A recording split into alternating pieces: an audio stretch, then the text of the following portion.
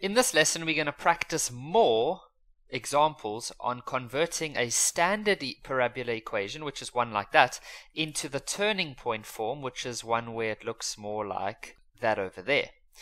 So remember we said in the previous video that the first step is to always make sure that the number in front of the x squared is a 1. If it's not, you need to get rid of that 2. Now, how do we do that? Because what I've seen many students do is they just do this. They take out 2 as a common factor, but they ignore it, and then they carry on from there. What you guys are doing incorrectly is the following. In the section of maths called equations, when we try and solve, let's say we were trying to solve something like this. Notice how we would have had a 0 on that side over here. So what was actually happening behind the scenes was that you're supposed to take out a 2, and then to get rid of this 2, it was very easy because you could just divide it on the left. And so 0 divided by 2, I'm just going to write this over here. 0 divided by 2 was just 0. So you could have 0 over there. And now look what happens. It appears that the 2 has disappeared. But when we are busy with graphs and we're not actually solving, then we don't have a 0 on the left, we have a f of x on the left. So we can't just ignore the 2. What we rather do is the following. We take out the 2 as a common factor, but we don't drop it, we leave it on the outside because we'll put it back later. So now what you can do is you can sort of ignore the 2, you can just leave it there, make this bracket over here, and then just do the normal process that we did in the previous video. Okay, so that was where you write down x squared minus 2x, the minus 4 goes at the very end, then we add a part in the middle that's going to go over here. So we're always going to say plus, then what are we going to plus? It's always going to be this number divided by 2 and then squared, and then you minus that same thing, like that. I'm actually going to turn this outside bracket into big square brackets just so we don't forget what's what. Then we have f of x equals to 2. I'm not going to do anything with that. I've got my big square bracket. Then in the previous video we saw that this part over here goes into a bracket. So we're going to make a smaller bracket now, which is within the bigger square bracket. And we put this one and we put that one over there. Now minus 2 divided by 2 is just minus 1.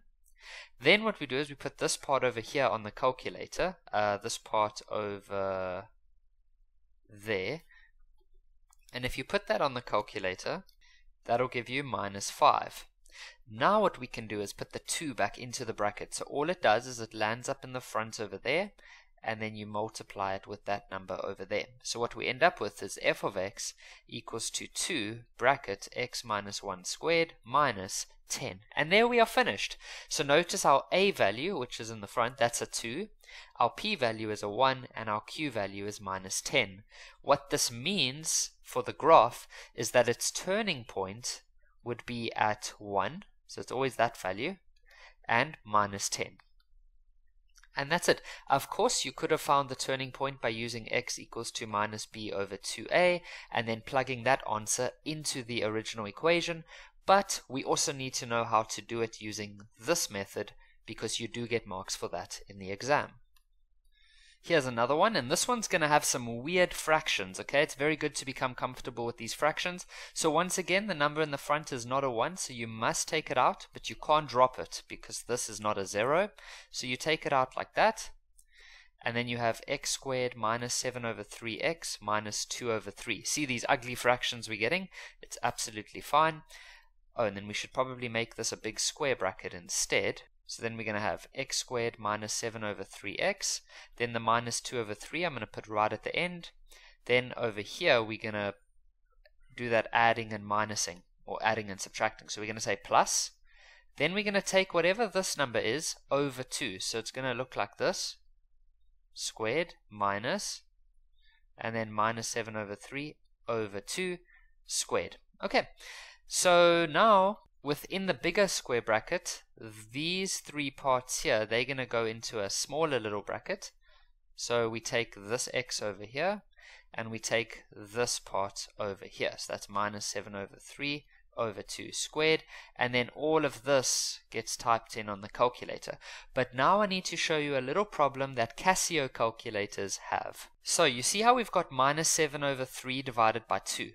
Now what many students do is they type it on their calculator like this, and hey, it does look correct. But guys, you've got to be so careful. What this is saying is minus 7, then there's the bigger line. You can see that there's a bigger divide line, and then it's 3 over 2. So what you're actually saying then is minus 7 divided by 3 over 2. But what you wanted to say was minus 7 over 3 divided by 2. So make sure you put the big line where it's supposed to go. So it should look like this instead. You push the fraction button, but then push it again straight away. Now you can clearly see where the big line is, okay? It's the bottom one. So we can go and say minus 7 now. Minus 7 over 3, and then we can put the 2 at the bottom, and it should give us minus 7 over 6.